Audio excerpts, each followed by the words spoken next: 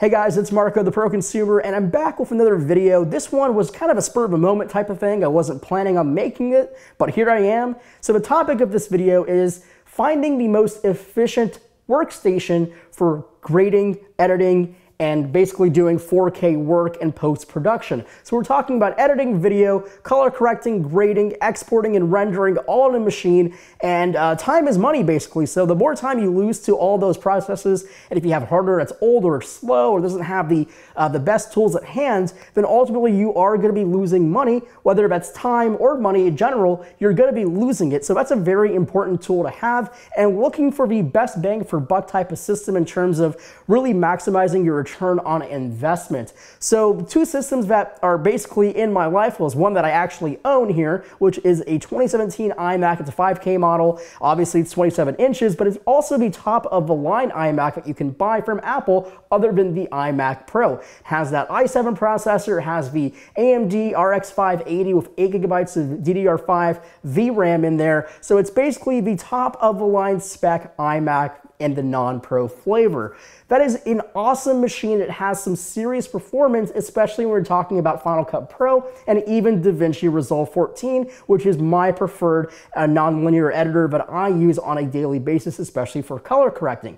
So I was looking for something that could compete with my iMac and probably cost a heck of a lot less, because that iMac right there is $3,000 minus any upgrades that I've done post, which means RAM and all that kind of stuff I've done on my own, and that's also come out of my pocket. So I was on a hunt and I was looking for custom PCs, but I wanted to make a video that you guys can relate to, and ultimately a machine that you guys can have access to without building if you have no PC building experience, which I'm sure many of you do, but again, I'm a novice of that kind of stuff, so I wanted to get something that was easy to be accessible to anyone watching this video, and that is where I came up with the Dell Inspiron 5675. Now the 5675 is a gaming tower. It's definitely not the most pretty computer. It's actually kind of an eyesore, but first of all, let me just talk to you about the headline features of this 5675, my specific model, that, by the way, only costs $1,300. So packed inside the 5675 is an 8-core CPU. It's an AMD Ryzen 7. It's an 1800X clocked in at 3.6 gigahertz. It also has an AMD RX580 with 8 gigabytes of RAM. It has a solid state drive hooked up to a normal hard drive for extra storage. It boots up from that SSD, so it's really, really fast. And it has some great big fans to keep it all cool and very nicely running. And again, for $1,300, we're talking about some insane performance inside of this PC that you can buy off the shelf. So how do the iMac and the 5675 stack up? Well, let's go ahead and jump right into it. All right, so quick little note here. My continuity in this video is absolutely terrible. I started recording this video really late at one night. Then the next day I had a different shirt on. And then at the end of this video, I got a haircut because I forgot I had an appointment. So really messed up on my part. Sorry guys, we'll try to keep continuity as a norm for the next future videos. But anyway, enjoy the rest of the video. So you might be asking, how are we going to be comparing these two machines on an even playing field? Obviously on the Mac side, you have things like Final Cut Pro, which only run on a Mac, but is also absolutely optimized for every single piece of hardware in an iMac or any Mac for that matter. It uses 100% of the CPU and the GPU to do its computations. And then you look at the other side on Mac, in Premiere Pro, it isn't optimized. It runs like crap, and it barely uses any CPU or GPU, and it has very little support for multi-GPU support as well. On the Windows side, well, you can't run Final Cut Pro because it's not available. Premiere Pro obviously is an uneven matchup between these two computers, so the only one I think that is fair enough for both machines is DaVinci Resolve 14 Studio, or DaVinci Resolve 14, whichever you have, doesn't really matter, because both of these computers will be optimized to its software, so it will be using all CPU performance you have, every core and thread you have at your disposal, and the GPUs built in. And because these two have essentially the same GPU, we should be seeing pretty similar performance on the GPU side, and we're really going to be seeing the huge differences, or in my opinion, the huge differences in terms of export time when we go back to a CPU-intensive task, because the iMac, again, only has 4 cores, 8 threads. This thing has 8 cores, 6 16 threads. So the test I've come up with is taking a 2.5-minute 4K video shot on the Panasonic GH5 in 422 10-bit at 400 megabits per second in the .mov format, importing that into DaVinci Resolve Studio. We'll be doing a light color correction, bringing it up to a Rec 709 standard from log, slight video grade, slight color grade to that clip, and then all we're going to be doing basically is exporting that back out into an H.264 codec at 80 megabits per second, because it's a fairly good type of bit rate to upload to YouTube, because that's exactly what I do.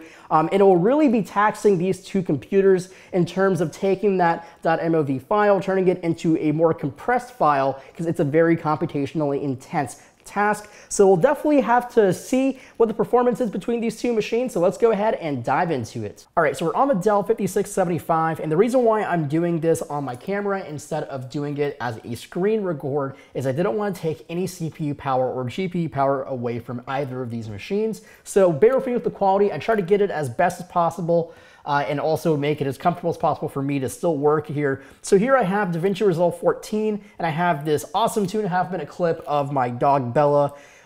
It's just basically a continuous 2.5-minute clip of her being goofy and me talking to her. So I'm gonna go ahead and remove the audio there, just take it out. And yeah, it's just a quick little video. So first of all, I wanted to show you timeline performance. So I do have a color correction node on here. It's this node. If I take it off, you guys can see that it's quite a flat image. Turn it back on, and we have color back on here. So into the timeline, I just want to show you guys how timelines work and how, if it drops any frames, which it really shouldn't here, because we have quite a powerful machine. So this video was shot at 24 or 23.976 frames per second, and I have a little identifier right here saying that, hey, I am currently playing back in 23.976 frames per second, which means it is not dropping any frames. And as you can see, it's really, really smooth, and I can move this little cursor here all across the timeline and have no issue whatsoever, even with a grade being applied to this video clip. Over here is just my coloring tool, my coloring panel, and overall, again, just very minor grades, right? I just did a couple things to boost the contrast, saturation, all that kind of stuff. Again, I'm not making a movie out of here. I am adding some color, getting this back to a Rec 709 standard. And if you pull up the scopes there, you guys can see that I do have a fairly large image in terms of color. It is a little warmer, but that's because Bella is a yellow golden retriever lab mix there, so you probably will have to have a little bit of yellow and red in there. But I do have quite a lot of information here, and the reason why it's a little bunched up right there is because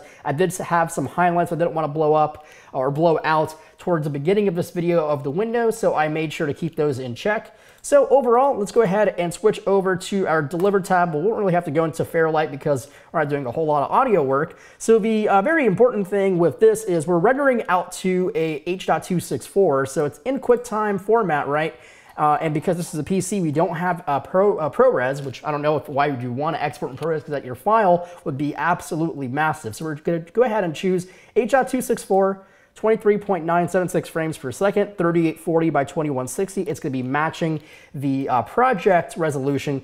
And then in terms of quality, you can leave it as automatic, but it really depends on where your GPU and CPU is. Really, it's only your CPU at this point. So we're going to go ahead and restrict it to 80,000 kilobits per second or 80 megabits per second. That will give us an 80 megabits per second constant export, which means our quality will be always at 80 megabits per second, which is definitely way above YouTube standard for quality. So we'll go ahead and add that to our rendering key. Let me just go ahead and title this thing real quick. Let's do Bella movie. And our location, let's go ahead and save that on my desktop. So save that to the desktop, Bella movie, go ahead and add to render queue and start render. So I don't have to time it because DaVinci Resolve has a built-in timer. So I'll let this continue and export, and we'll check back and see how it goes. All right, so we're coming up to the end of this render. We're exporting out, and it hasn't taken too long. It's a little less than real time, so I'm expecting a total time of 3 minutes and 54 seconds for about a 2.5 minute, 2 minutes, 30-second clip. Took 3 minutes and 54 seconds. So not bad at all. It was probably averaging about 16 frames a second of export, which is not a bad time at all. So we can go ahead and double click, open this guy up, and here is our clip. So we just exported this, and yeah, looks pretty good, right? So we'll go ahead and jump onto the iMac. We'll mirror this grade, mirror everything, and do the exact same test on the iMac. All right, so basically I mirrored my grade onto this clip as well. It's the same clip, and we'll show you the scopes. Pretty balanced out throughout the entire clip. You can scrub through, you can see a lot of data in there. So it's the same clip, same timeline, 2.5 minutes.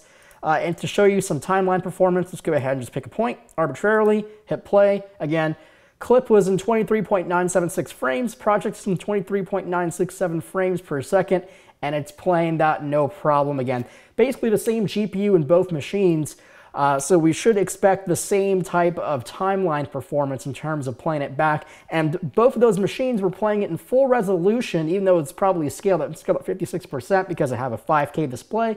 But in full resolution, there was no proxy file, no optimized media. It is literally just the raw clip. And that's really impressive, especially on the iMac, because this exact clip doesn't even play in Final Cut Pro, which is supposed to be very optimized for Mac. So let's go ahead and go back to our color page. We already showed you the scopes. We'll go ahead and skip the Fairlight audio again, and then we're going to be doing the exact same export here. 3840 by 2160 Ultra HD resolution, 23.976 frames per second in QuickTime format, but we're going to go ahead and change from ProRes to H.264. We're going to restrict it to 80 kilobits per second, which is about roughly 80 megabytes a second, or 80 megabits a second, I should say.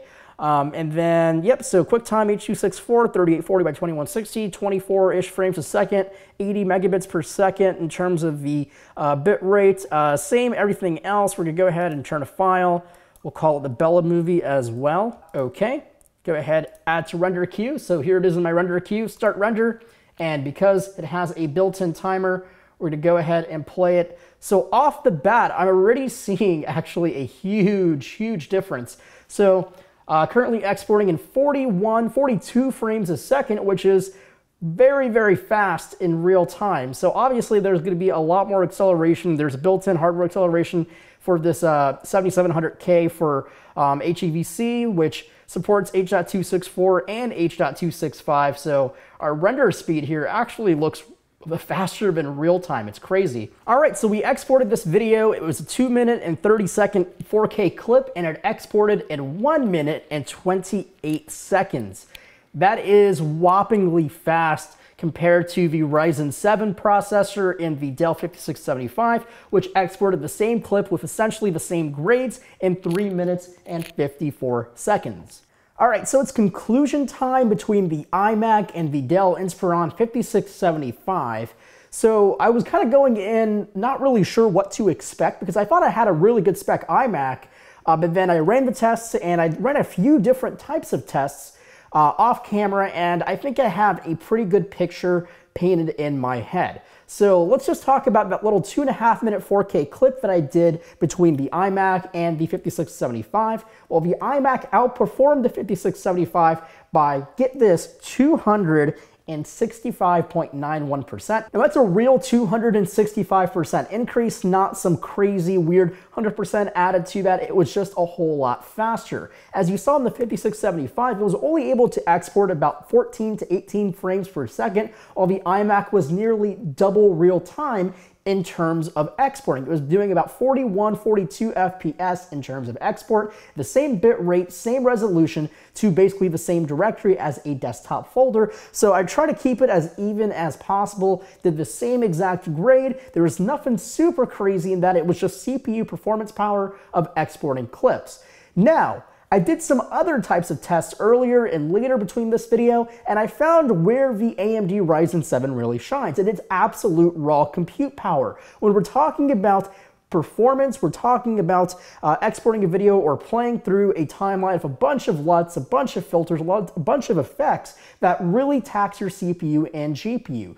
The Ryzen can really deal with a whole lot of noise reduction a lot better than my iMac. Now I did a test of about 45 seconds of 4K video exporting to the same codec, so H.264 at 80 megabits per second on both the iMac and the 5675, but I added a spatial noise reduction reduction to both clips, and the Ryzen 7 outperformed the iMac by about 10 to 15% every single time. But when we're talking about just doing color correcting and light grading, we're talking about the iMac is 2.5 times faster in export than the 5675. Now, it's also about twice the money. So you kind of do get what you pay for. On paper, the Dell 5675 is a more powerful machine, and then Cinebench definitely outperforms it. It gets about a 1600 Cinebench score, while the iMac is just under 1000.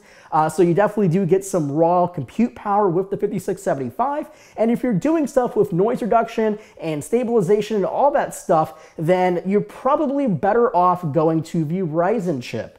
Now, if you're looking for basically a machine to edit and put together 4K clips, do some color correcting, do some color grading, then the iMac may be the machine for you. But again, it's quite the expensive machine. And for the money of the iMac 5K with the 4.2 gigahertz i7, you can probably do a custom built PC with an Intel i7, the 8700, which is a 6-core, 12-thread processor, or you could probably even build a Threadripper 16-core, 32 threads AMD rig, which I'm actually looking to build sometime in 2018, and we'll definitely have to maybe even price match the iMac. So say $2,600 for an iMac, we can do a $2,000 Ripper build and then add a monitor, and it'll be roughly about the same money as buying a 5K iMac all spec'd up. And we'll compare 16 cores versus 4 cores, 32 threads versus 8 threads. I'm definitely interested in hearing your thoughts about these two machines.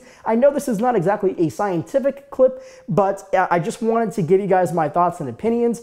For me, it's definitely the iMac just because it's a beautiful all-in-one package, and you do get a beautiful, really hard to argue with 5K display that has 500 nits of brightness and a 100% color accuracy on the RGB scale. So it's very important for me to do color accurate work so I could put it on YouTube and know that it's going to look good on multiple platforms. Anyway, guys, hope you enjoyed this video. Make sure to leave me a comment below or hit me up on Twitter at MarcoMHanna. If you haven't followed me already, go ahead and do so. If you're going out to CES 2018, I'll be there. I'm looking forward to meeting some of you guys, and I will talk to you guys in the next one. Bye.